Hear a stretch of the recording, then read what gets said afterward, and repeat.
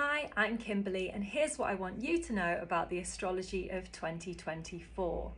First of all, I'd like to comment on the conjunction of Jupiter and Uranus in April. Around the 20th and 21st, we might see some really big, spectacular events. So do get involved if you have the opportunity.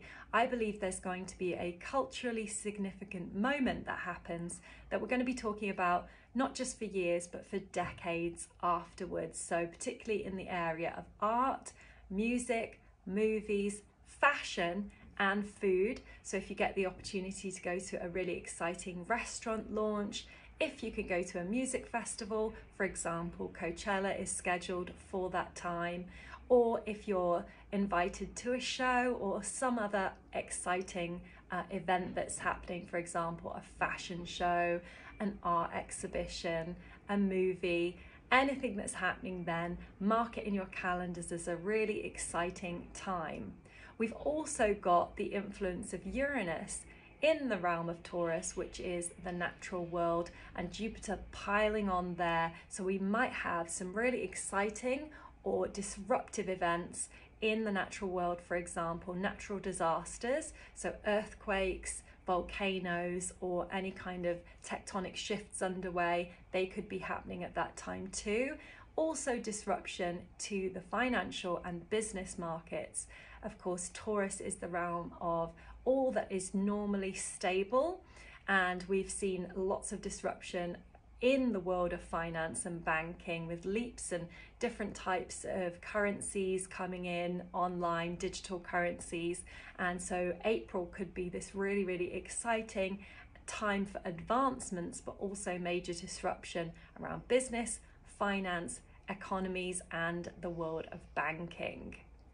Note that Taurus also rules over consumerism and consumption and fashion, and so we've seen this major leap in the direction of awareness around how we shop online and generally in brick and mortar stores. So April again is going to be a really exciting month to perhaps see some launches or some brand initiatives that help move us in a more green direction.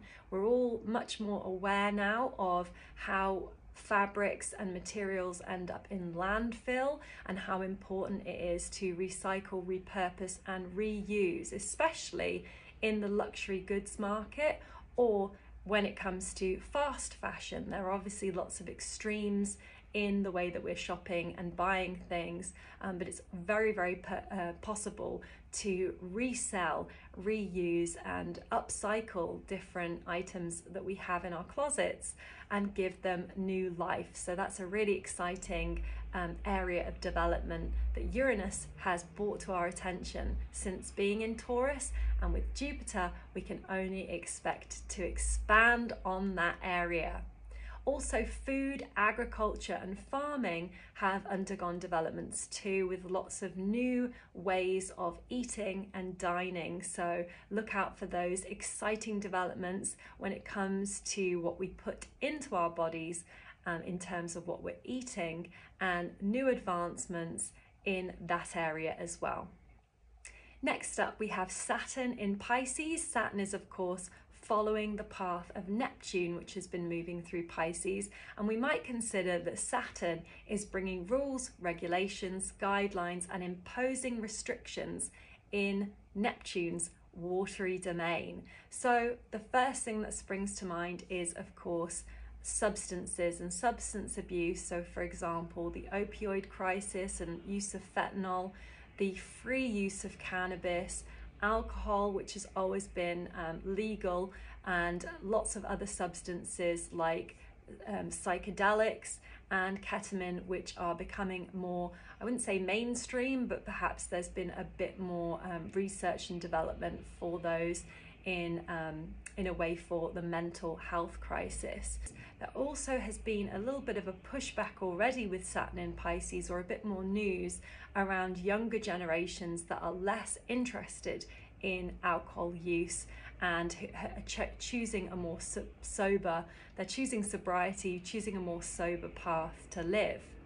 Neptune in Pisces has also seen the introduction of streaming services like Spotify and Netflix, and a big viral trend around artwork. So streaming being this sensation of being able to go and go and go and free flowing around what we consume in terms of media, so films, movies and music.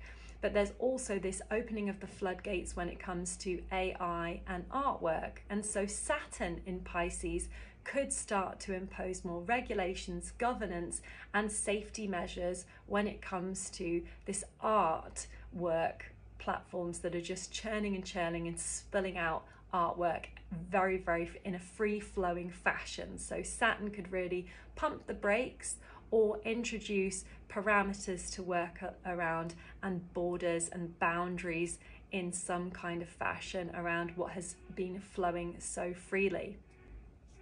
Neptune in Pisces has also seen the explosion of social media, including filters and blurred boundaries, fogginess around some of the content that we consume on these social platforms.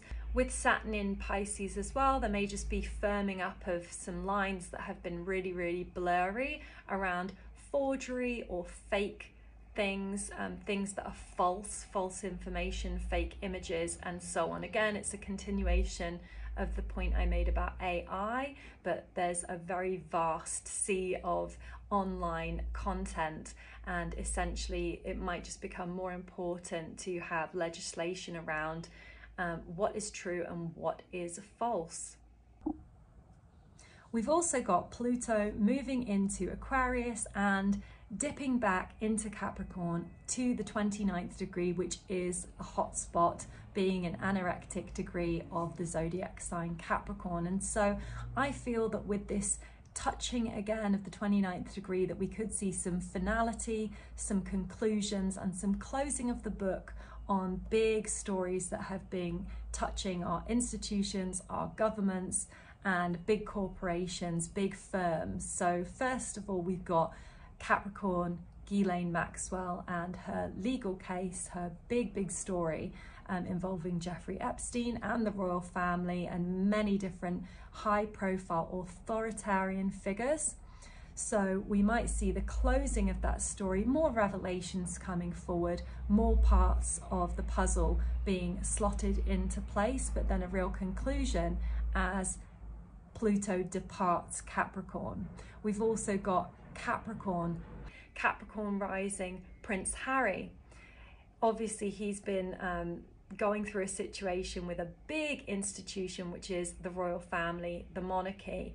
And so we have, since Pluto's been in Capricorn, transformed our outlook on so many different big corporations, big businesses, big institutions and firms. So of course we've seen lots of stories, lots of revelations, lots being shared with us from Harry's perspective, from Meghan's perspective, about the monarchy, this big institution, this big family and this big monarchy that we are also exposed to. So I believe by the end of the year we might have some kind of a conclusion, some kind of an ability to move forward and really close the book on that chapter. I really don't feel like it's been sort of neatly packaged and set to the side or put away. So I think that there will be more coming forward around that issue, either from Harry himself or from the royal family, making it a statement or moving forward with some kind of closure and commonality between perhaps the brothers. Again, Harry's a Capricorn rising.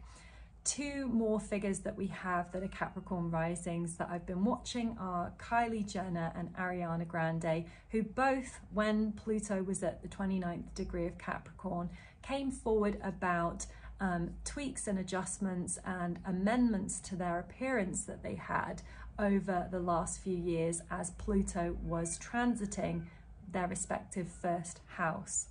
So Capricorn is a feminine sign, and it's also a sign that we attribute to success and having perhaps a polished appearance. And there's a really fitting saying that I think fits nicely with this, which is, honey, you're not ugly, you're just poor.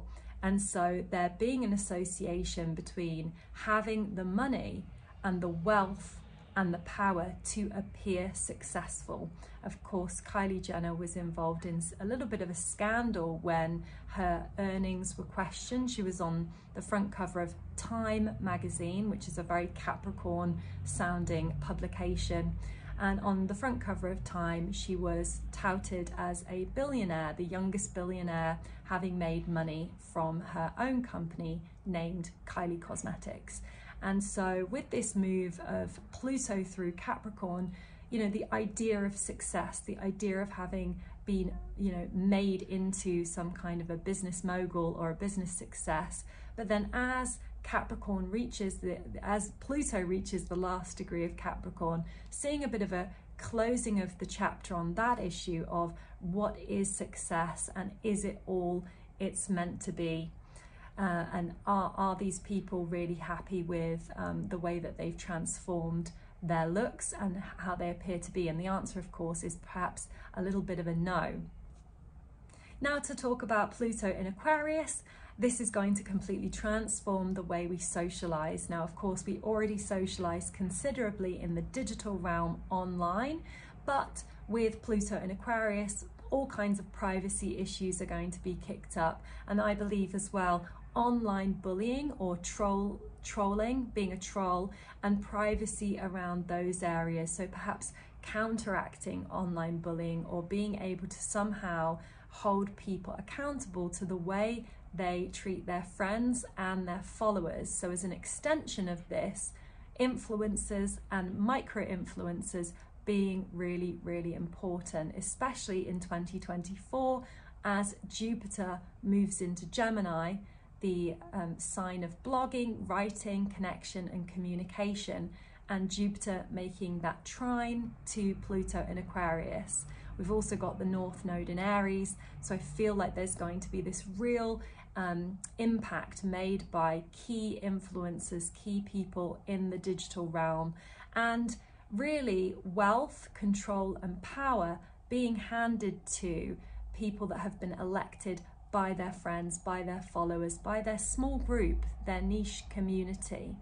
So historically, we've had kings and people who have been elected as special or the talent, the performer. But now with Pluto moving into Aquarius, I believe it will really level the playing field, and that again, wealth, power and control will be handed to people on a much more general level, and that it will be really important for big brands and businesses to identify the small people, the smaller people in power, the many people in power, the everyman.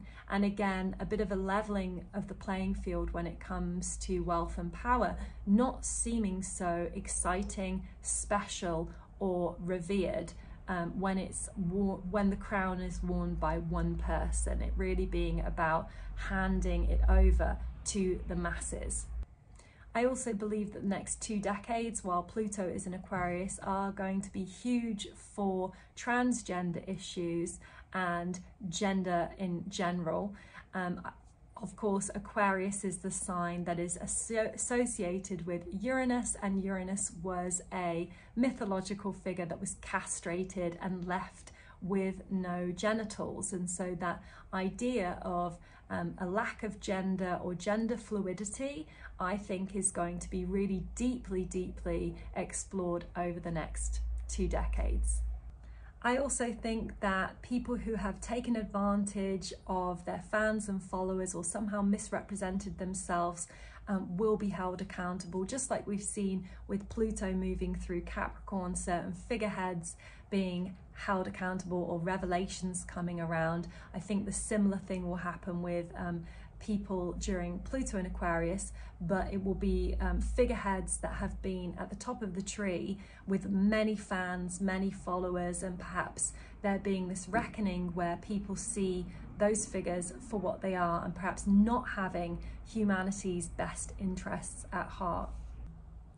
So with Jupiter's move into Gemini in the middle of next year, connection, writing, expressing ourselves is going to be really important. Again, teaching methods, teaching online, teaching and relating to our community, connecting to our broader community, Jupiter is going to be making that trine to Pluto in Aquarius, so tapping into the bigger social issues, but having a way to articulate and express ourselves, having a way to relate to our fellow man. Again, those micro influencers, being the people in the driver's seat who are able to relate and connect.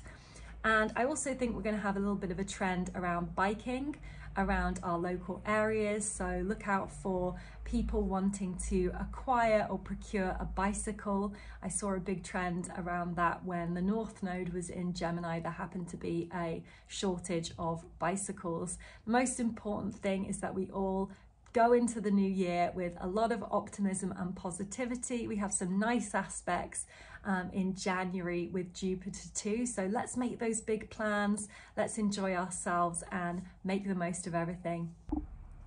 Here's wishing everyone a prosperous 2024 with lots of friendly connection and plenty to be happy about. All the best from me.